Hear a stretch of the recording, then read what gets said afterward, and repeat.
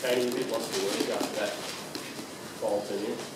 Yeah, it was it's hard to explain.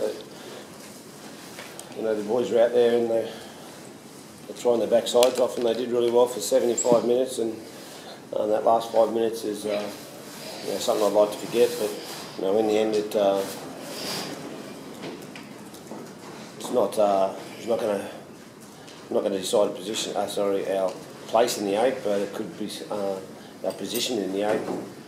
I just feel really sorry for the boys. They put in a big effort and didn't come away for the 2 points. Did you think you did much wrong in that final 2 minutes, or was it just the rush of the game and they had more to play for in the last 2 minutes? Oh, I think of course we did a few things wrong. We probably could have kicked better in the last 20 minutes.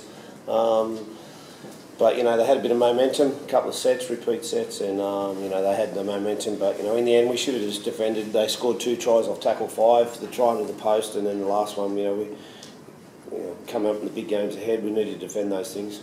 Is that the thing you'll take from this game, that you are going to play some bigger games, and that's what you've got to harp on the players? That the games will get bigger and more attention you're going to play out. Yeah, well, there's going to be. It was pretty frantic that second half, and it was a pretty good game, I thought. So.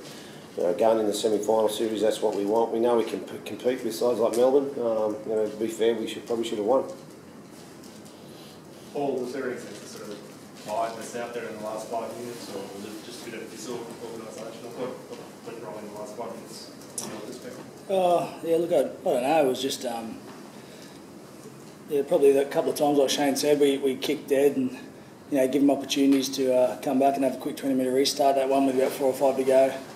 Probably should have just drove it into touch and started our set from 10 metres out, but they had a quick 20-metre restart and they charged up the field, and then it was pretty ordinary defence. 5th tackle when Ryan Hoffman scored. That was probably the worst thing of the game. That try and that last set of 6, you know, it was just one of those times. How many times you see it when teams are just throwing it around, and sometimes the passes stick, sometimes they don't, and they managed to get 100 yards on us. And you know, that last play, we probably still should have stopped it. It was still man on man. You know, the biggest thing for us is we have to learn from it. They're a quality side who have played semi-final football for a long time, and we haven't, and all our players have to learn from it and get better next week. Do you walk away happy with the first 75 though? Oh, look, we can definitely take some positives out of it. There's no point, you know, carrying on too much about it. You know, Shane already said in there, take positives out of it and move on to next week. It fortunately doesn't really affect our spot on the table yet. You know, we still have to win next week to ensure we get a home semi-final, depending on other results. So, would have been nice to secure it this week, but we didn't. And, you know, we just have to take some positives and learn from that last 5 minutes. And you know, hopefully going into semi-final football, we can learn from it. And you know, the game goes for 80 minutes, not 75, and that's what we have to learn.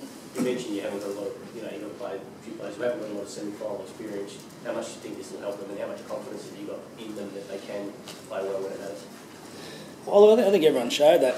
You know, like we said, they're one of the top 2 teams in the comp. They've got some great players. They've all played semi-final football. We more than matched them in most areas, except for that last few minutes. We switched off for 2 tackle 5s, which is pretty a bit ordinary on our behalf. But it took some. They scored 2 tries off kicks. You know, so they didn't break our line too often.